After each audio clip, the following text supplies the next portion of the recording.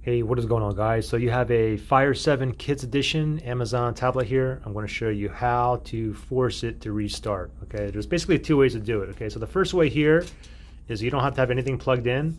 So it's currently on right now, and the only thing you got to do is press and hold the power button for about 20 seconds. Okay, watch. Ready? 1, 2, 3.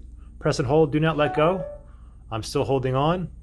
It's going to wait till the screen to turn black. Typically it takes about 20 seconds. Just wait. 20 seconds is almost up. Okay, now I can go ahead and let go. Okay, so now it's off. Now to put it back on, I can just press the power button, hold the power button in for a few seconds, and it'll come back on. Now, there's another way that you can do it too, okay? And it's a little bit different. But if you go ahead and give it some juice, go ahead and plug it in, let it charge, and then we press and hold the power button. The only thing we got to do is just keep pressing and holding the power button. It's automatically going to reboot by itself. Okay, we don't have to try to turn it back on. So let's wait for this tablet to boot back up, and then I'll show you the cable way. Okay, so we can see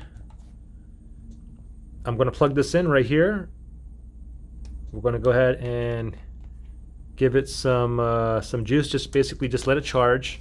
Okay, so now we can see on here that is currently charging. Okay, so now that it's charging, the only thing you got to do is just press and hold the power button. So let me press and hold. Ready? 1, 2, 3. Press and hold. I'm not going to let go.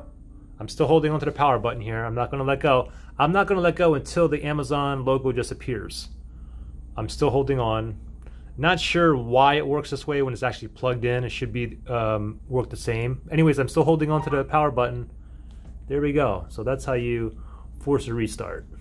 Any questions? Comment below. Thanks for watching.